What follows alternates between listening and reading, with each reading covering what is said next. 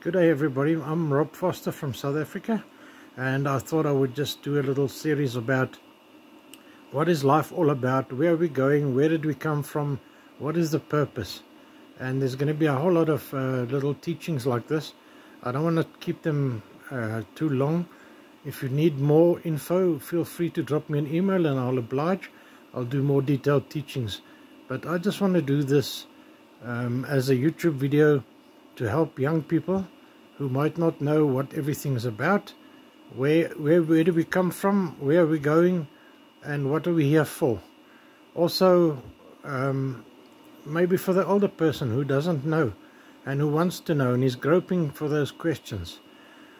I can tell you now that no Big Bang caused order, it always caused chaos.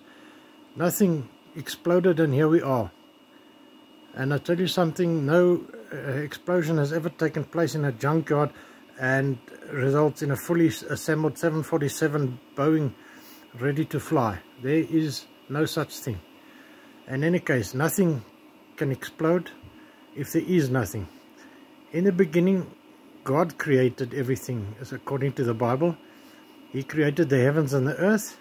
He created time in which to do his things and to allot a certain time to mankind. And he created matter, which is the world that we see, the stars, the moon and everything. And he created space in which to put everything. So he created space, time and matter. And of course man fell. Man was designed to live forever, but because of sin, God is spirit, and he created man in a fleshy world, carnal world with tangible things that we can eat, see and touch. But Satan entered the world in the body of a serpent, and he came to tempt Eve in the body, and Eve fell for his delusions, and she ate of the forbidden fruit. And God had no other option but to come and zip up a human suit and come and deal with the sin in the flesh as well, because he is spirit. So that is why God had to come to earth. He sent his only begotten Son in the form of a human, and he died for our sins that we might live. We are going to live for eternity in one of two places. Death is not the end. We're going to live either eternally separated from God in eternal torment, or we are going to be with God for eternity. But there's no end. You know, if you know somebody that wants to commit suicide, please give them ear. Let them go to a church or to an elder or somebody. Let them call Lifeline or something, because all I can say, my friend, don't do it. Don't do it. If you're contemplating suicide, don't do it. You will not just end.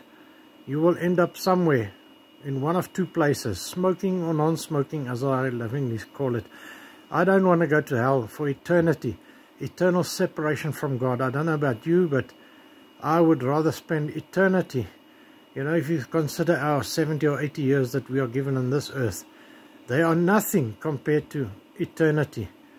You know, if you take your street and you draw a little dot and you follow that dot right to the end of the street, that's almost like eternity, and back again about 10 times at least. You need to decide in this life where you're going to go. So what are we here for? We are created for God's pleasure. Jesus Christ, God's Son, was with God in the beginning. It says in the beginning was the Word was with God, and the Word was God. And he created us for his pleasure. But we messed up and we fell, and that's why there's so much sin and destruction and hatred in the world. It's all going to be put right soon. There's allotted 6 days for man. 6 days, meaning a day is like 1,000 years, and 1,000 years like a day to God. So if you say 6,000 years, we are already almost at the 7,000th year, which means the 7th day of rest, or the 7,000th year of rest.